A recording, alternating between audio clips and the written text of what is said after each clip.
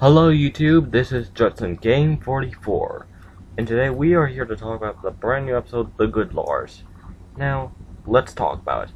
In this episode, we are seeing Steven trying a whole entire pumpkin that's actually a whole entire, pumpkin bread one. I think that would be a little bit too sweet for me. Anyway, one of the cool kids actually invited Lars, Sadie, and Steven to the party called a potluck. So, wow, I was actually kind of shocked hearing that word, because that was the first time I ever hear it. A potluck. But it's supposed to be where you pretty much bring food, and you all eat it together. So, let's see. What happens?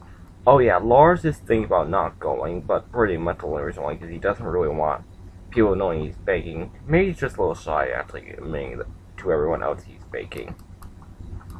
Yeah, but here's it. They make this delicious yam, a sweet potato thing. It's kind of weird, but it's purple, white. It's supposed to be a delicious sweet, actually. So what happens is Steven and Lars have a little talk together, and pretty much they're having a conversation about some things, about what Lars is saying about not going, about baking and stuff. But Steven and Lars pretty much had a little chat, and Lars had realized he got a little bit more mature. Steven. Well, let's see. Anyway, Steven made a, sushi, I think that was. But besides that, Sadie brought plates, and guess what all the cool kids brought? There was about 3. Sour cream pretty much brought soda. The other one brought pizzas, and the one who invited them brought psychic fruit. Wow, Lars was definitely going to win this competition. Well, technically it's not a competition, it's just for fun, but you know what I mean. But yeah, you see, Steven and Lars, pretty much, Steven came, and Sadie came in. She was very shocked about something. She actually got, sour cream. It's actually just like me with the dishes. When she made the paper plates, sour cream walked up to her, turned off the lights, and throw glowing light sticks and said, "Hooray!" and turned back on light thing. Now I don't need to do the dishes. That's just like me. I swear. I'm not even joking at all.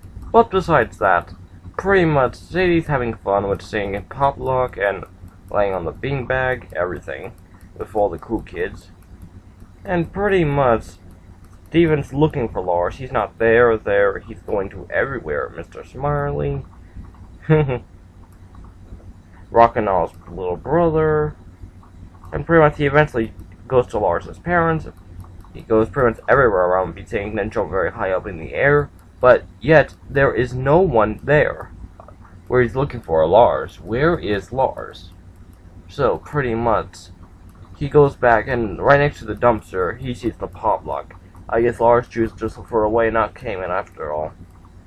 However, though, after that, after the party was over and everything, Sadie was going to say goodnight, Steven. Goodnight, Connie. I mean, goodnight, Sadie. Actually, Connie will have a part in the next 2 episodes. Well, I won't spoil them for you because I actually found the leaked ones, but I'm not saying them. Sorry about that. Really sorry. Just came out of my head.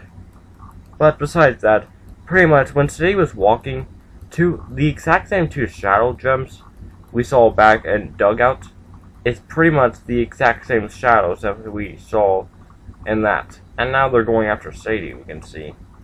Yet, always we are going to see these gems soon enough. So the question is, are we going to see them in the next episode, or are we going to see them at the final end of this episode? Are we going to see the diamonds, or maybe not? We shall soon see what's going to happen. Anyway, this was a lot of fun talking about this episode. This is definitely getting a 9 out of 10. I definitely love it.